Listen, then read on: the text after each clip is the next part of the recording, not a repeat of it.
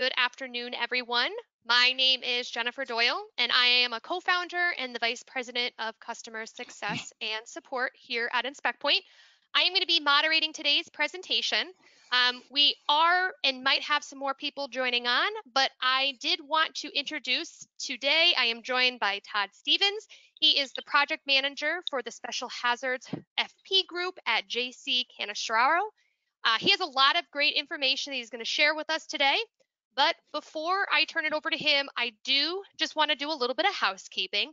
At the end of today's presentation, we're going to have roughly 15 minutes or so for questions.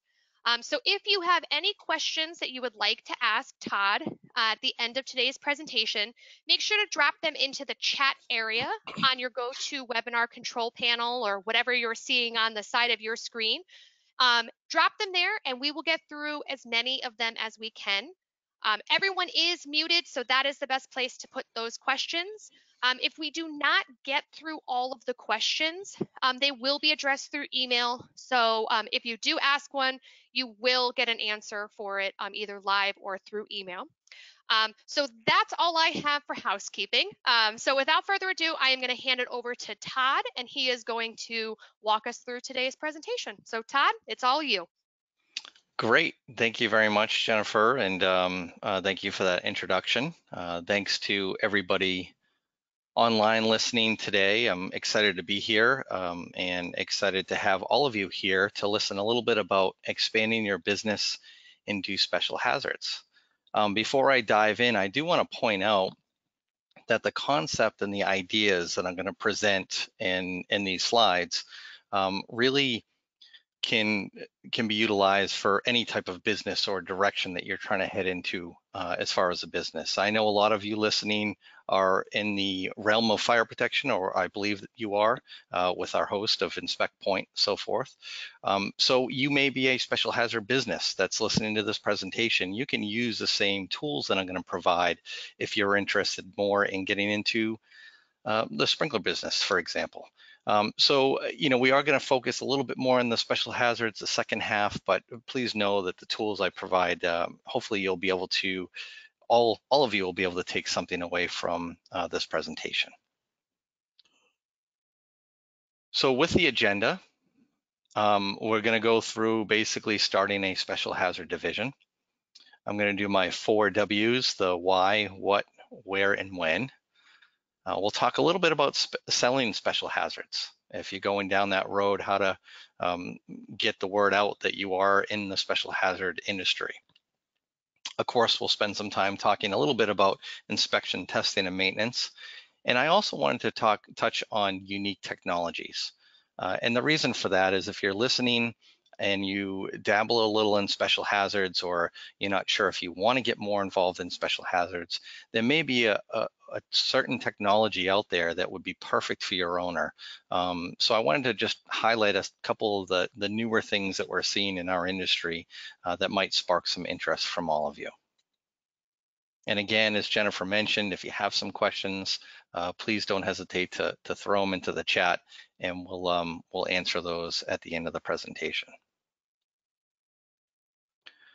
So I wanted to start with this quote, one of my favorite quotes. And the quote says, "You can't expect to meet the challenges of today with yesterday's tools and expect to be in business tomorrow." And I came across this quote a couple of years ago, and it really, I think, is perfect for what we do in our industry of technology and so forth. It's with the market changes and with our economy, the way it moves and flows, we really need to adapt and we need to adjust to those changes. It's important to diversify ourselves as businesses and as companies. It's important to flow with the current as it changes, but it's also important to know when you may have to jump stream, if you will, and try something different in order to continue to move forward. I always hated that phrase, that's the way we've always done it, right? We hear that from certain people, and I can almost guarantee you those people that say that are not driven like we are. They're not driven to move forward. They're not driven to succeed and build upon what they have. They just want to maintain what they do, what they did yesterday, and they're not really going to learn from what they did and apply that to businesses tomorrow. So it's always important to look for those new tools that are going to help you move forward in the future. And I'm almost certain that none of you thought I would get through an entire presentation without at least mentioning COVID-19 at least once.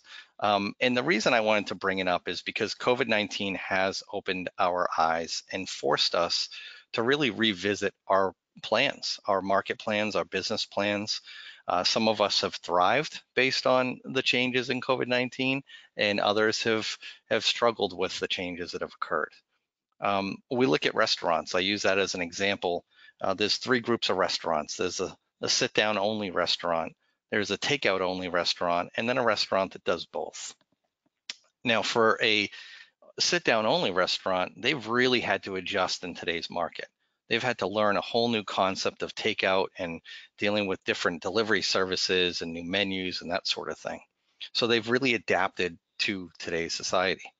The takeout, not if they only did takeout, they're at a benefit, but they still have to learn different ways because now they have more competition than they did originally.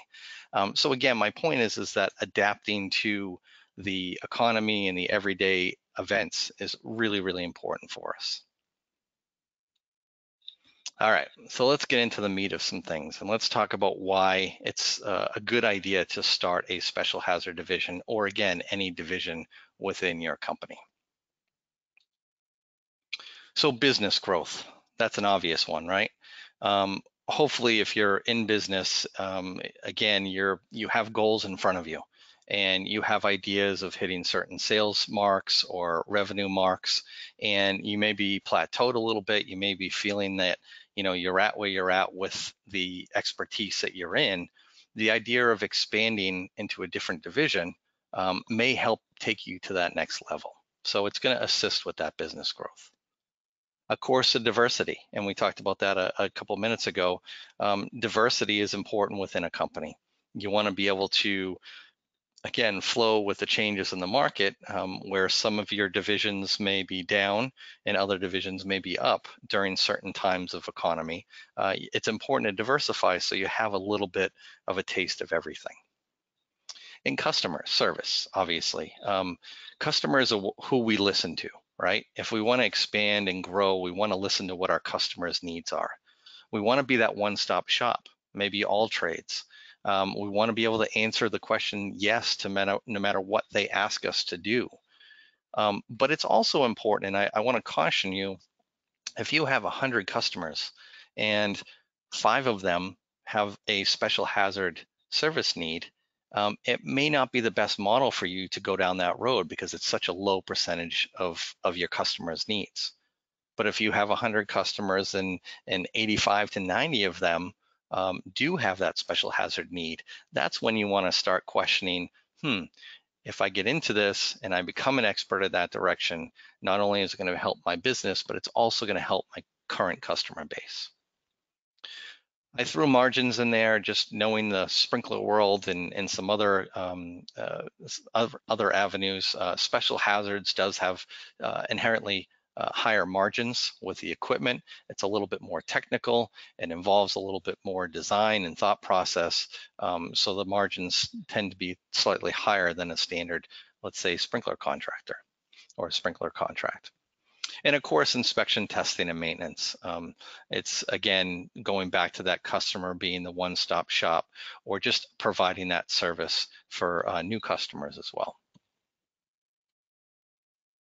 So the first thing that you really need to do if you're looking to expand to special hazards or expand your business in any realm is write a business plan. I can't stress that enough, and it amazes me when I talk to different companies that say, hey, we're doing this now. And I ask, well, did you sit down and write a business plan? And they say, no. What's that all about? And sometimes if you go to the bank and you're getting a loan from the bank for a business loan, they do require a business plan. But even if not, even if it's a small division in your company, I think it's really important to spend the time to write that business plan. So I wanted to take a minute and go through some of this with you. So business plans can really be written in a number of different ways. There's a lot of different categories that you can add and subtract, and you really need to tailor that business plan to your business. But the general concepts of this plan really work for a lot of different avenues. You want to have an executive summary, and that executive summary really should explain what your intent is with this plan. What are you looking to do by starting a new division or a new company? I add in there product lines, and we'll talk about that a little bit more in a few slides, but that's a key element to a special hazard business is the product lines that they carry. So I think it's important to include that in a business plan. Market analysis. Where is your opportunity? I can guarantee you if you sit down to write a business plan and you get to that market analysis and you realize that you can't write more than 2 sentences in that portion, well, guess what? It might not be a good opportunity for you.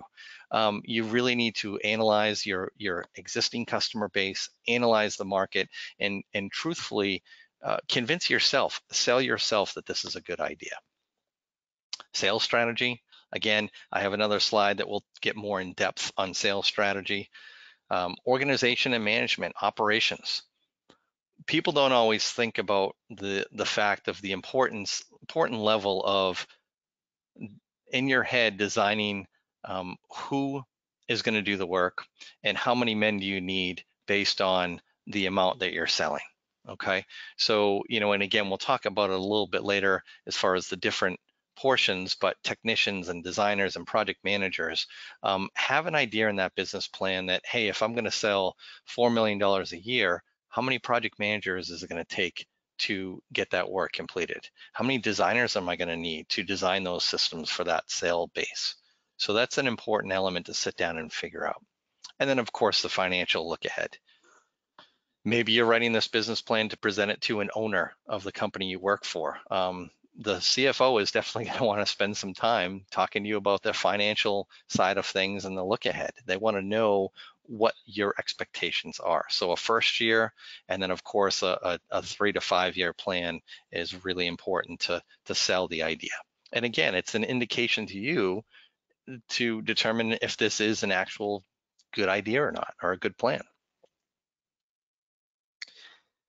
Can't stress enough.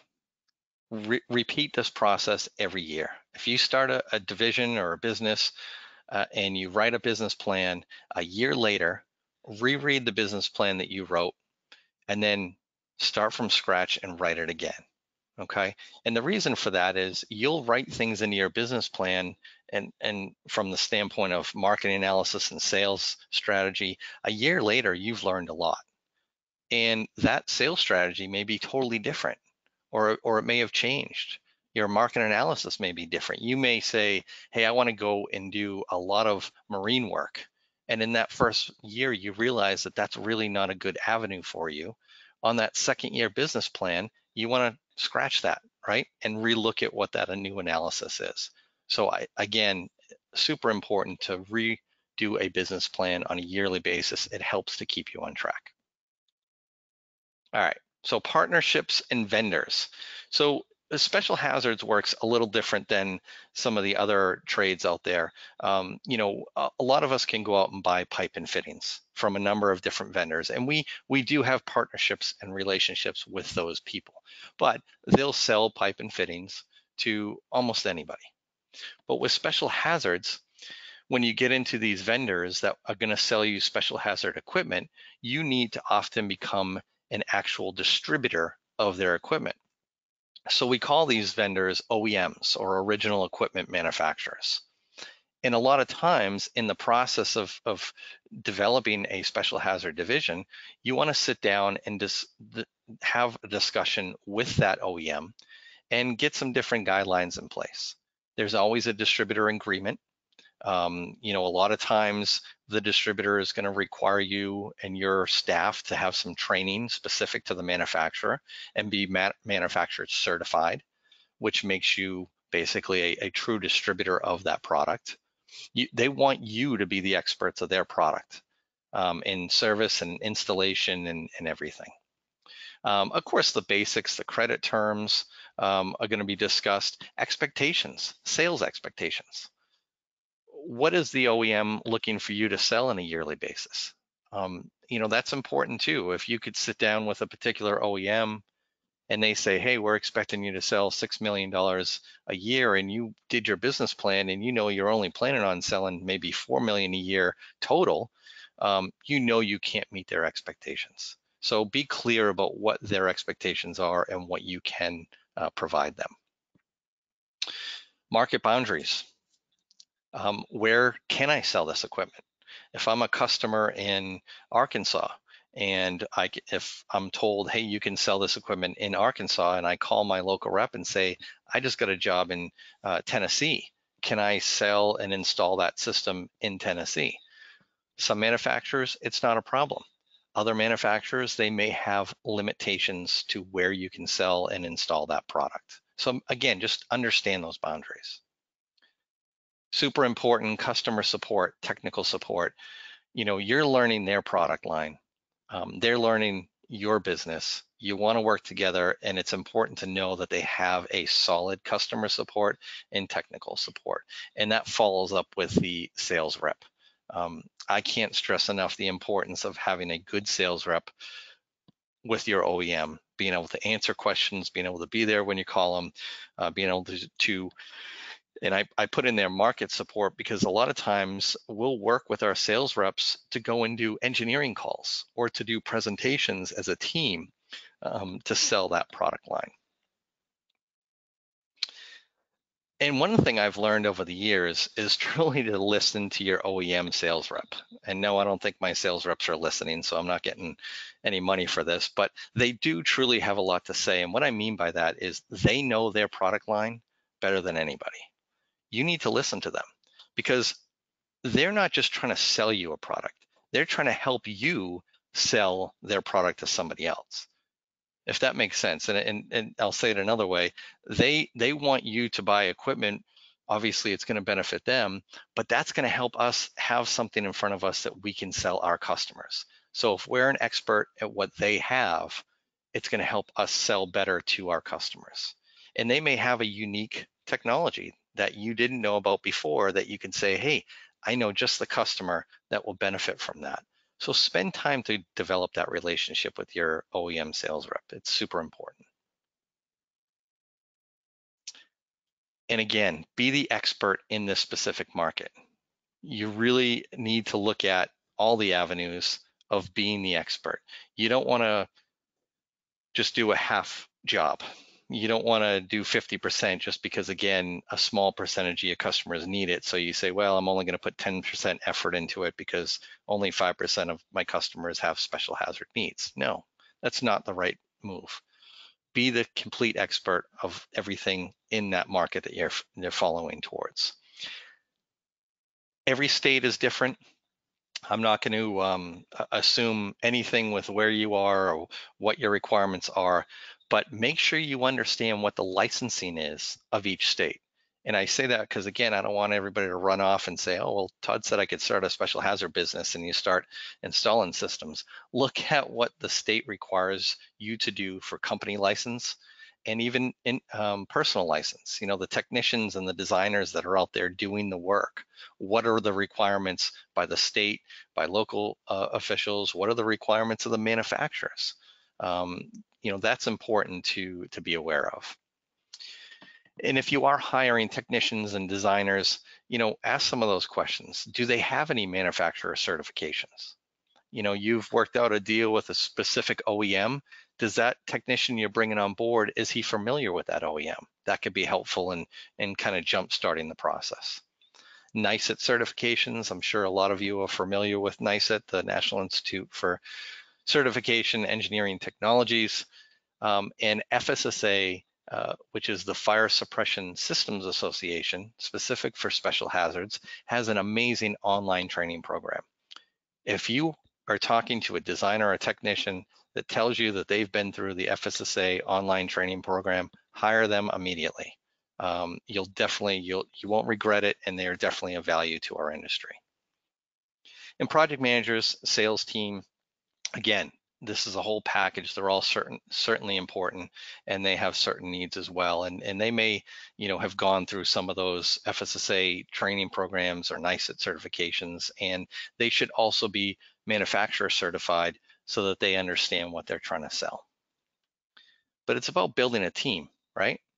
You want to be able to, again, be the expert in this market. You want to be the best that you can be. It's sometimes important to have a narrower path than a wide cast net. Focus on it and build that team of experts to make sure that you're successful with it. Get involved in your market. Another key element to building any type of business.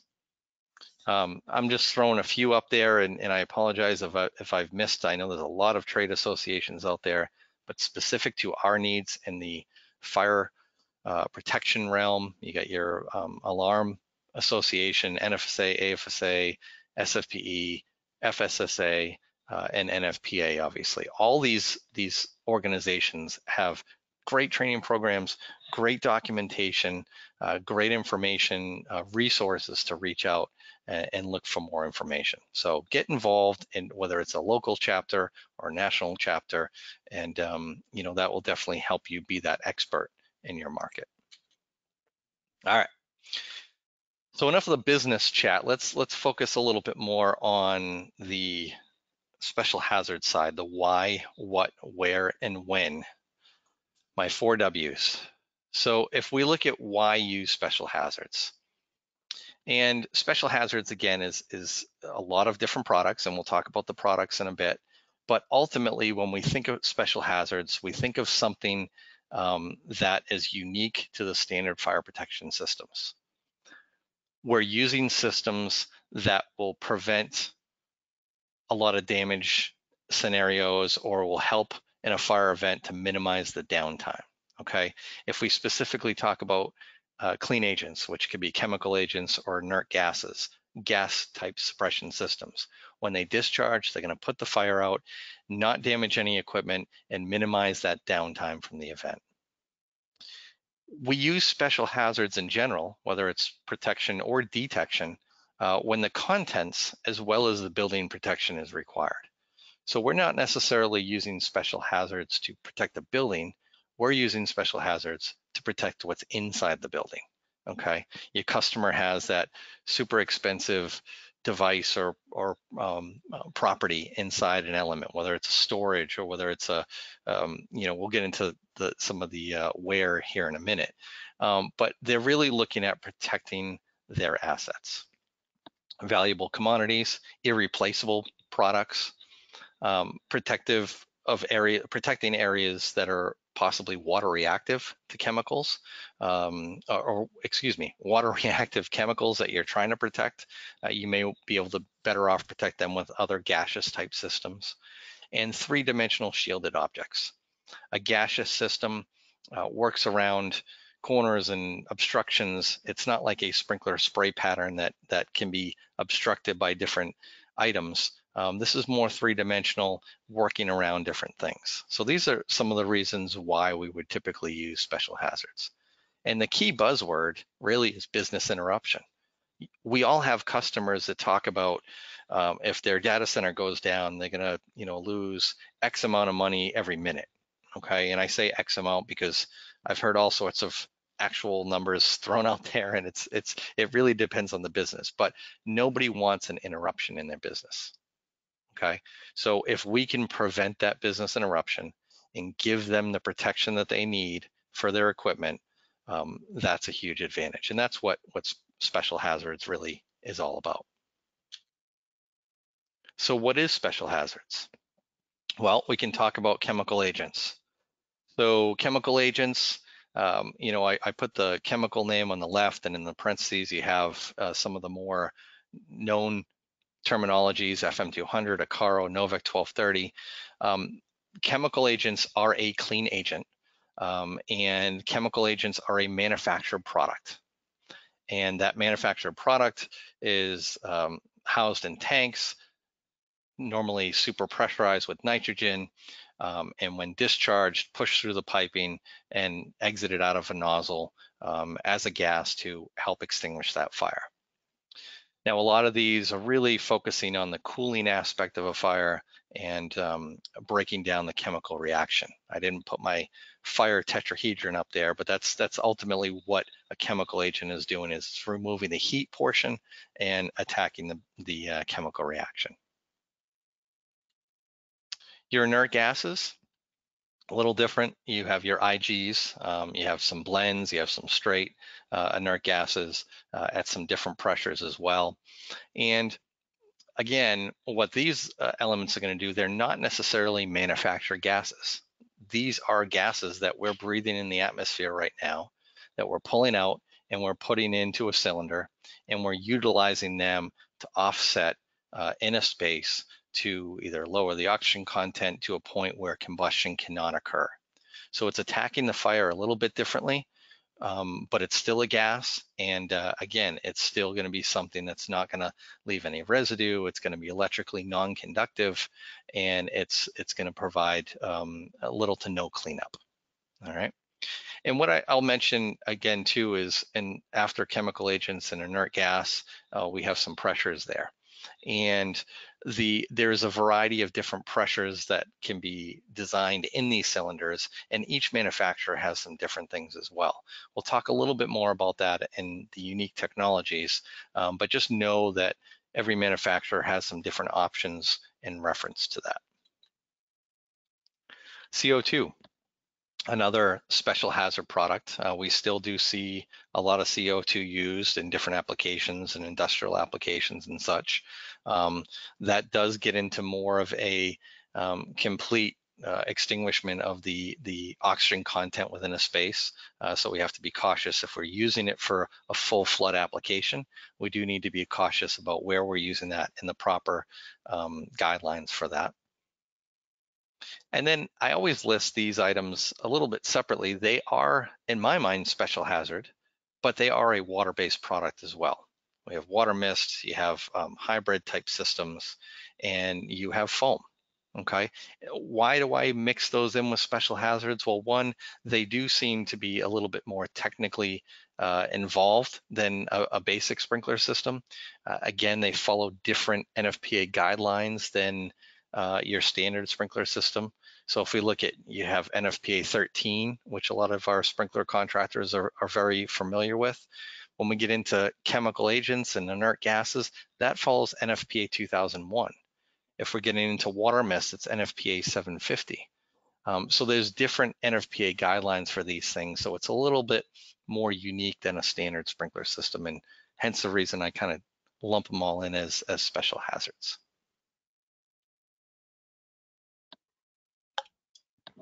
Continuing with what is special hazards, we always joke about the fact that electricity and water don't mix, right? So, again, I was sprinkler designer for years, and, if it had fire alarm to it, I'd throw my hands up and say, nope, not our job. But when it comes to special hazards, it really does come in hand. So not only is the protection portion, what we're using to protect the space, important, but the detection portion is just as important. We do, in special hazards, get more involved in the fire alarm side. We're not necessarily full electricians or fire alarm contractors, but we often have technicians on board that can program control panels, that can be aware of how to set these systems up and commission different types of detection. So detection and controls is a portion of it. We have heat and smoke detection, air sampling detection. Video smoke is a popular detection lately. Linear heat detection, flame detection, gas detection, and as well as all the associated elements that go along with that. And what I mean by that is the horns and strobes, pull stations, abort buttons, all those additional accessories are all part of that special hazard system. So it is important, again, that this isn't just a special hazards is not just about pipe and fittings. It is about the intelligent detection side as well, and knowing which detection is the best for the application. So be aware of that if you're going to get involved in it. and where a special hazard's used, different applications. This could be a slide that just goes on forever, to be completely honest.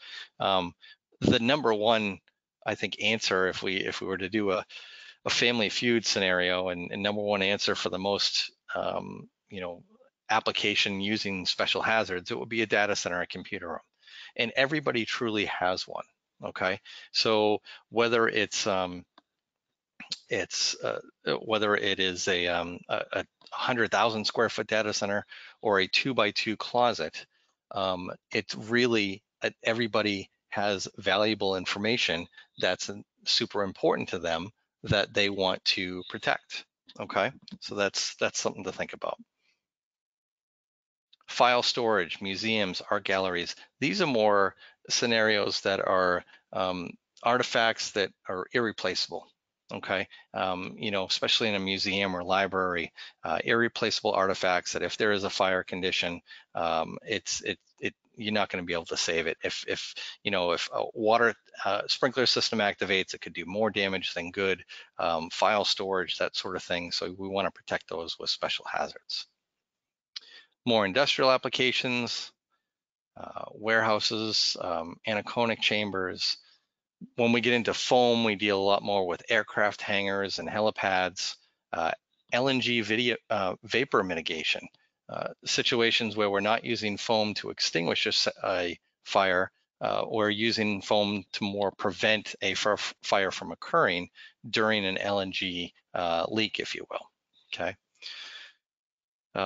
Wind turbines, rare car storage, I always throw in there in the end. I had a job years ago where a gentleman came to us and said, hey, we want to protect my garage. I have a rare car storage of a number of cars, and he wanted to protect it. And we said, sure, well, we can put in a wet sprinkler system. He said, nope. He goes, I don't want water in there. I don't want it damaging my cars.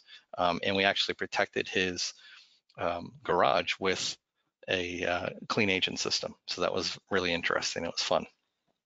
But the point of all this is when we get into applications, there's very limited scenarios of where you can use it.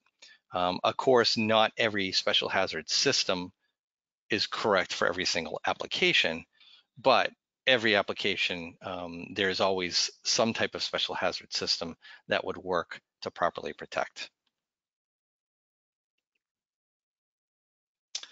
And lastly, the when portion. When do we plan to use special hazards? I always get the question about, I'll back up for a minute, as far as code requirements, okay? Building codes often tell us that we need to sprinkler a building per NFPA 13. NFPA 13 doesn't tell you when to sprinkler the building, it just tells you if you are going to do it, this is how. And the same thing with our standards as well. No code is going to tell you to put clean agent system in, or excuse me, the NFPA standards isn't going to tell you when to put it in. They're going to tell you if you are putting it in, how to do that. But there really isn't a lot of codes out there that tell you you have to put in special hazards. So a lot of it comes from the owner. Similar to my story a moment ago, the gentleman had a rare car storage. He knew that he didn't want to put water in there, but there was some sort of fire protection that he wanted to provide. So a lot of times the owner knows that they have a unique application and they want something outside of the norm to help protect it. An engineer may, confront the owner, or the engineer may be involved and say, hey, you have this really expensive piece of equipment. Let's try protecting this with a special hazard system. Or the owner may go to the engineer and already know what he wants for that and say, this is what I'm looking for. So they kind of work hand in hand as well. And even contractors, we're all involved in this process because a lot of codes don't necessarily require these systems. We're all trying to help each other understand where they're going to work best and where there's an advantage to using this system. So all three of these individuals kind of play off each other and have the opportunity to work together to develop that proper system, the type of system, the type of detection, the right application, and to help through that process. So that's kind of the when. So if we take a step back and talk about selling special hazards. So we're starting a new division. We have an existing customer base. What are our options here? How do we go about doing that? Um, and this really, I already talked about it. Are special hazard systems required by code? Generally not. So again, we are upselling a lot of times in a scenario. You may still be required to have a sprinkler system. Special hazards don't always eliminate the fact that you need a sprinkler system, and you need to make sure you have that conversation with your local officials or state officials before you do that. It doesn't always replace. It often is an addition to, okay?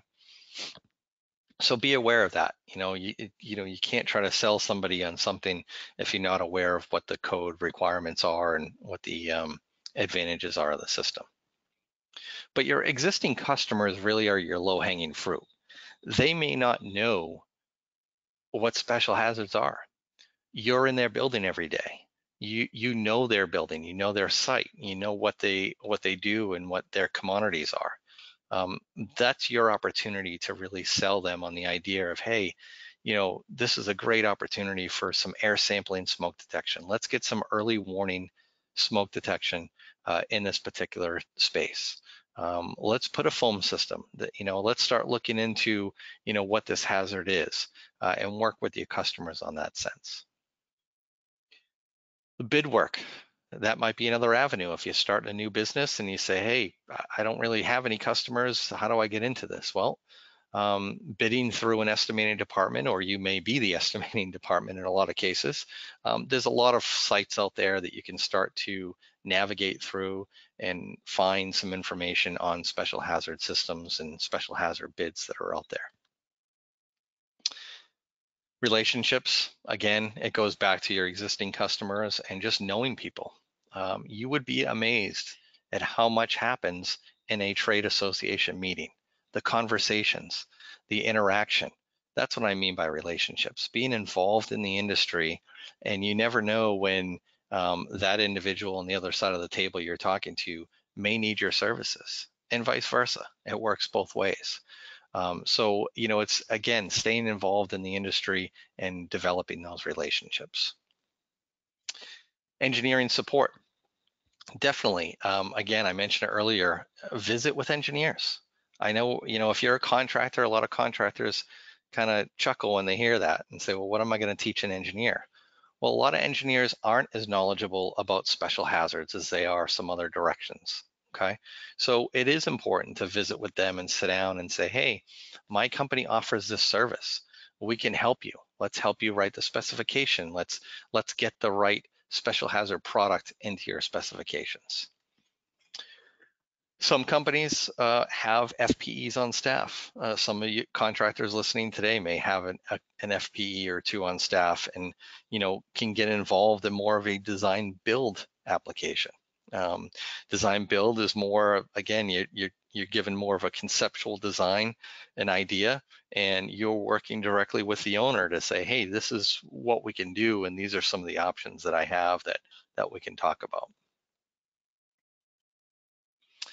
And it's important whenever you're selling special hazards to really think outside the box with technology. And years ago, a lot of you on this call may be familiar with Halon. Halon doesn't exist anymore. We're hearing about it, I think, less and less as we continue to move forward. But so many people jumped on that Halon bandwagon, and they say, some of the older gentlemen say to me, well, it's special hazards isn't what it was before. Well, they're right. It's not. Going back to the very beginning of this presentation, we have to move and move with the current and adapt and diversify ourselves. You really have to think outside of the box about what you can sell in special hazards. Back to the different applications, wind turbines. Okay, in Europe, every wind turbine in Europe has fire protection in it. We're trying to get in that direction here in the US. There are a lot of wind turbines that do have fire protection, but it's not necessarily a requirement. But again, that's the outside of the box thinking that you need to train your staff and your employees in selling special hazards. And I am certainly not a marketing major, but I do know that marketing is important. And again, you may be the marketing team and the sales team and the project manager and the designer all rolled in one. But it is, I mean, I'm not an old gentleman, but I'm not young either. And social media really does have an effect on our daily lives for all of us. So it is important to get that information out on social media. Educate the industry that you're involved in special hazards, keep them up to date on some of the things that you're doing. You know, it's really, social media is really a great tool to expanding your business and marketing your business. You know, you can always add case studies, you can do blogs, company websites. You know, all that stuff is important to keep moving forward and continue growth with your business.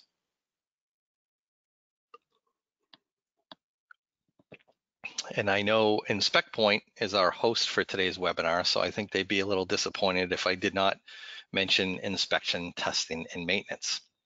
Not going to go into a great lot of detail here, but just to throw up some things, you know, what do you need to know? Let's say you're getting into special hazards and your customer has a special hazard system and you say, well, I want to get into the ITM contract on this.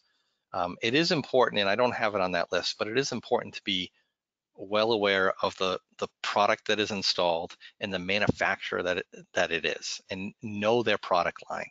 Okay, it's okay to say to your customer, you know what, yes, we do that type of system, but we're not familiar with that manufacturer's requirements.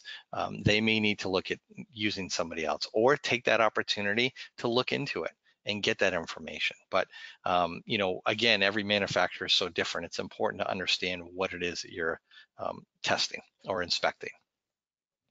Just some of the basic things to look for. You want to, you know, the first time there, you want to get a good grasp of the details, the as-built drawings possibly.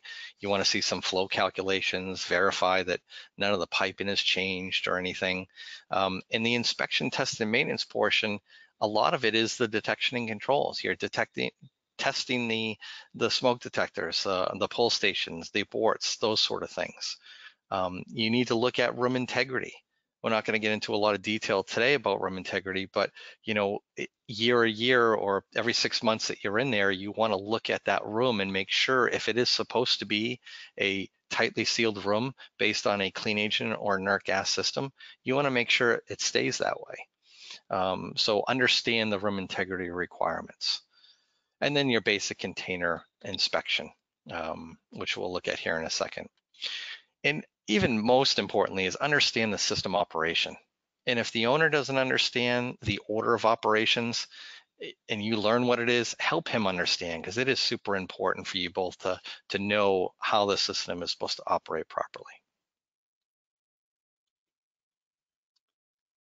I'm going to fly through a few of these slides, but when you look at cylinders, this was just some example. You look at cylinders, it'll tell you what agent is in that cylinder. It should tell you the amount of weight, the tar weight, the agent weight, the full weight, and you need to verify that the weight of that cylinder hasn't changed from inspection to inspection. Some of the older systems actually mark it right on the valve itself. It may not have a label. That's why I threw these photos up. You got to look at the valve and see where they've stamped into it, what the weights are. And then you want to obviously check your gauges and your liquid level indicators. And if it doesn't have a liquid level indicator for, you know, certain systems, you are going to want to pick that tank up and put it on a scale and verify the weight. That's all super important stuff, as well as checking the integrity of that tank. If you find rust on it, or you know, dents or scratches or whatever the case may be, you want to visually inspect it and make sure that there's no issues from that perspective. Now, that certainly was not a presentation on inspection, testing, and maintenance. We can get really more in depth than that, but that's just kind of a quick highlight of some things you need to, you would assume you'd need to get involved in with these systems. All right, couple more slides here on some unique technologies. I'll fly through these a little bit so we can give some opportunity for some questions. So if you do have some questions, please go right ahead and start throwing those in the chat. Special hazards. We talked about foam. This is a big topic lately, and foam testing specifically. We're struggling in our industry with the concerns of foam concentrate, environmental impact and concerns. Again, now's not the platform to get into the details of it, but when you test your proportioner, your foam proportioner properly, you need to test it and you are going to flow foam or create a foam solution. You can't just take that foam solution and dump it down a drain. It needs to be discharged properly, and it may require environmental consideration. There may be cleanup involved, proper disposal, and it can be extremely costly in some cases. On top of the environmental impact and the cleanup and disposal, you've dumped foam, so now you have to go back and you need to replace the concentrate that you just utilized for that test. That's some additional cost as well. Some new technologies out there. There's a water-driven proportioner that allows you to do the full test, flowing water only and not actual solution. So you're not wasting concentration, and you don't have that cost impact for foam collection and disposal. You can save a ton of money on commissioning as well as your yearly testing. The reason I like these proportioners is we can test them and there's no concerns. We have customers, unfortunately, that just physically do not want to test their foam proportioner because of the costs involved. And we really want to do our due diligence and test this equipment properly. So that's one unique technology that's out there in the foam industry. With clean agent systems and inert gases, I touched on it a little bit with the different pressures, 360, 500 PSI, 725 PSI, inert gases, a 200 or even a 300 bar system. As we start to increase these pressures, and again, I encourage you to look at the different manufacturers' requirements and how their valves are built and designed and what those outlet pressures are. But at the end of the day, the higher pressures provide some different opportunities for you in design. You often have optimized usage of the container volume. You can put more agent in a container if you have a higher pressure. Sometimes you're using fewer cylinders or even smaller cylinders, like you see in the picture on the right. That line of where the color changes, the bottom portion is our agent. It's the same in both tanks, but the tank on the right has higher pressure nitrogen, so you can have a smaller tank. More pressure means we can push that agent further, longer pipe runs, possibly smaller pipe sizes. There's opportunities possibly for halon replacement, as well as multi-systems, multi-valve systems, zones, and so forth. So it really provides, the higher pressures do provide some unique opportunities on the design side. And again, it could be beneficial to your customer. Smaller pipe size and a smaller cost. Or they may say, you know what, I really want to put those tanks in a location 100 feet down the hallway. With some of the lower pressure systems, we may not be able to do that, but with the higher pressure systems, we may. Here's an example of a multi-zone system.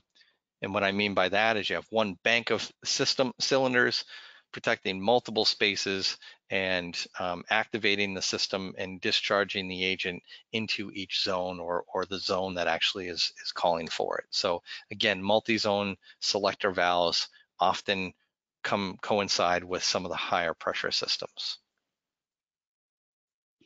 Small space protection. Again, I've seen a spike in requests for small bottle systems like this. They're compact, pre-engineered systems. You can see, 3 pound, 7 pound, 14 pound cylinders. They may or may not, a lot of times they're used because there's no electrical requirement to activate them. You do want you certainly want to monitor them to make sure that you're monitoring the pressure inside those cylinders. But there's no necessarily need for electrical activation of these systems. We see them a lot in these applications, electrical cabinets and so forth, control boxes, CNC machines is a big one, and even fume hoods, we're seeing more use of that. And these small bottles, typically you see them with Novec 1230, FM200, or even CO2 in these type of cylinders. This is how they work. Primarily, there's a couple different options, but ultimately your detection is that red tubing. If there's a fire in the space, that red tubing is pressurized, it melts, creates an opening, pressure is relieved, allows that valve to open and discharge the agent from the nozzle.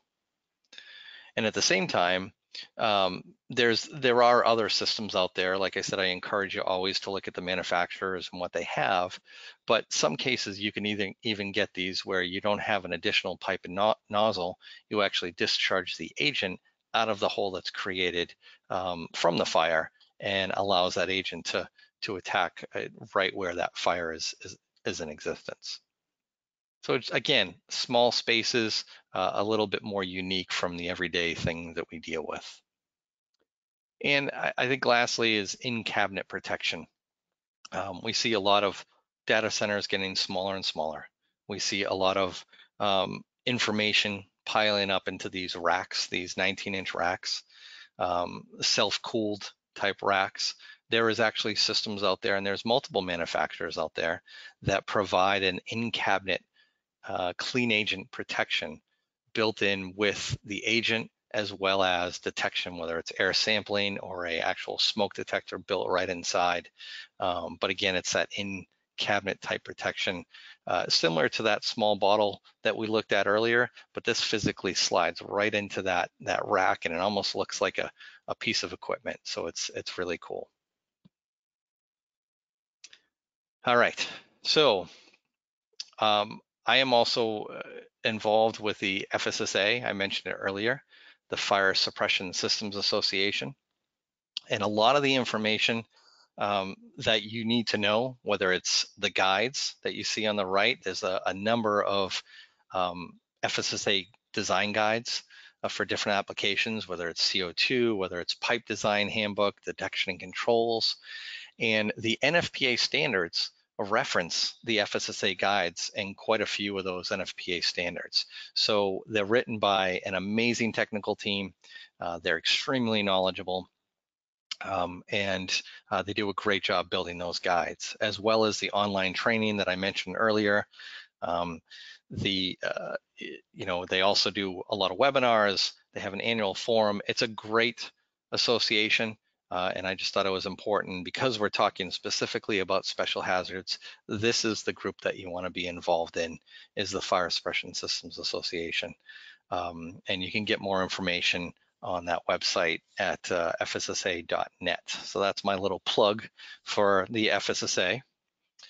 And with that, that's all I have today. So hopefully you guys have taken something from this presentation. I know we kind of touched a little bit on a bunch of things, but hopefully there was some good information for you. And I don't know if there's any questions that have come in at all. Jennifer, you with us? Is Yep. there any questions? Yep. Thank you so much for that, Todd. We have a good amount of questions that have come in. One of the questions was, and you kind of touched on this on the ITM slide, but one of the questions that came in was, does installing the special hazard system lock you into that ITM contract? And then kind of piggybacking on that, can you service another system that was installed by another contractor? Oh, sure. Throw a hard ball in the first one. Right off the gate. No, that is a great question, and it does come up a lot. I guess the first thing is, I don't believe it does not lock you in. If you're a distributor of a certain product line that you purchase and install and sell to a customer, that customer ultimately at that point owns that equipment, right? So it's up to them to properly maintain it. And it should be up to them to make sure that the individual maintaining it is an authorized distributor of that equipment. However, in each state and region and that sort of thing, there's always more than one distributor of that product line. So hopefully that answered the question. It really doesn't, as a contractor, it certainly helps because you've installed that equipment, you're familiar with it. Hopefully you've developed a good relationship with that customer, and you can carry on that that service contract. But there are other contractors that are distributors that could also do the inspection. And as far as the other side of it, again, it's a little bit of a touchy situation with the different manufacturers and so forth. And I would probably tend to go back and say that to reach out to the manufacturer of that product and ask that question and what their guidelines are. But again, as I did mention, it is important to be aware of what that product is that you're inspecting. And again, if you're not a authorized distributor, you really need to look at getting some information on that equipment. So hopefully that Okay. helped. No, that was great. Um, we have another question. You mentioned several times and a couple places where you can get training. Would you be able to repeat some of those training options that are available to everybody that's on today, and then just available in general for people? Sure, and I just backed it up one slide. Again, the FSSA training program through fssa.net is really specifically to special hazards. This is where you're going to find everything you need, or at least an extreme amount of what you need. So fssa.net, that's one of the training programs. And I mentioned, again, NICET certifications. Again, a lot of us are familiar with those NICET, NICET. I believe it's nicet.org. Don't quote me on that, I apologize, but the NICET certifications are also very helpful. There's one in inspection, testing, and maintenance. There's a certification in special hazards. There's a certification in fire alarm, as well as a certification for sprinkler. So, those are, I think, the key ones that you want to look into. Okay, perfect, perfect. Um, is this another question too? Is all of this also applicable to Canada, or would it vary based in the US and Canada? Well, if we have any Canadian folks listening, welcome. That's great. Great to have you. Hey, the I don't know. Obviously, I don't know the Canadian requirements as far as the rules and regulations of being a licensed sprinkler special hazard contractor or anything like that. But again, I think the principles of what I'm sharing with everybody is the same. The type of manufacturers, they do have other requirements in Canada. We have DOT, Department of Transportation. All of our cylinders need to be DOT certified. In Canada, they use TC, which is Transport Canada. So the equipment itself may be a little different, the approvals, if you will. But for the most part, most of the equipment that we did discuss is sold really worldwide. And again, those training programs would definitely still be compatible to Canadian, requirements and such. All right, perfect. All right, so we've got one here. It's a little bit of a longer one here, but so in the Novak 1230 cylinder, they see three weights: full weight, empty weight, and agent weight. If you're weighing on a weighing scale and it gives you the total weight, which is 5 pounds less, then how can you determine whether what was lost was the nitrogen or the agent? If the weight of the tank is less, you're not always going to know if it's the nitrogen or the agent. Okay. If the weight itself of the tank is less, ultimately the gauge that's on there as well is probably going to show to be lower as well. And ultimately, there is some different conversation there. Again, it's kind of a hardball, because some manufacturers will tell you that you would never lose agent based on the way a tank is filled. It would always be the nitrogen. I've talked to other people that have argued against that and said, no, there is a possibility of losing agent and not lose nitrogen. So, with experience, if the gauge is low, the tank is low, we're going to top it off with some nitrogen, and it should bring it back into, dial it back in. But if there's really a concern that you're losing a lot of weight over time, you definitely want to do some further investigation in that. Okay. All right. And then let me see. I think we've got one more. And the question is, has ITM for special hazards been affected in the last couple of months?